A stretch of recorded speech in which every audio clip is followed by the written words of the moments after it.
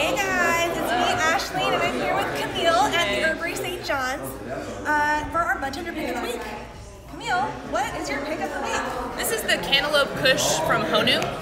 We have it in stock for a really great price, which is my favorite thing about it. But it's a super terpy extract, really balanced, kind of hybrid high. I love the price, the flavor, and the effects for sure. How much is it going for? $15 for this gram, and it's absolutely gorgeous. I don't know how well you can see that. It is in there. Yeah, it's got the texture of like wet sand, but it's wonderful. I love it so much. How does it taste? It's got kind of like an earthy, sweet flavor that I like. Definitely kind of reminiscent of cantaloupe, even though, yeah. So I really like it a lot. Nice. And effects? It's definitely pretty balanced, not too far out of the couch, not too far into the couch, but I definitely haven't been super productive on it either, that's for sure. So, good to know, so don't try and do chores or run errands. Exactly, yeah. Cool.